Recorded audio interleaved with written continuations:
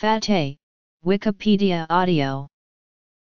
Fatteh is a class of southern Levantine dishes consisting of pieces of fresh, toasted, or stale flat bread covered with other ingredients.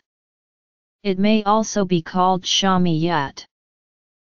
The fatteh is known to be a very peculiar and ancient dish of the Egyptian and southern Levant area, an area that comprises Damascus, Beirut, Jordan, and the Palestinian territories, while being mostly unknown and unheard in the northern Levant.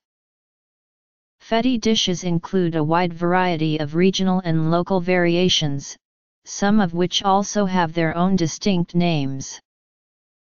Geographical distribution. Levant, the Levantine fatteh, eaten in breakfasts as well as in the evenings, always starts with a stack of khubz bread, topped by strained yogurt, steamed chickpeas, and olive oil that are crushed and mixed together.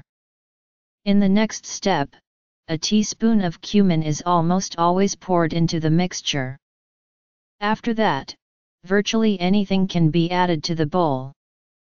Some fetes are made of eggplants and julienne carrots topped with grilled chicken and pine kernels, while some contain lamb shanks, different spices, and yogurt. The fatamish is a salad made with toasted pieces of pita bread that technically also falls into the family of shamiyat. Palestine, fatteh Gaza from Gaza, is served as plain rice cooked in meat or chicken broth and then flavored with mild spices, particularly cinnamon. The rice is then laid over a thin markook bread, which is in turn smothered in clarified butter and topped with various meats. Moussakhan is also a fatteh dish. Egypt. Egyptians also prepare and consume a dish called fatteh as a feast meal. Considered a traditional Nubian dish, it is prepared on special occasions, such as to celebrate a woman's first pregnancy or for an iftar during Ramadan.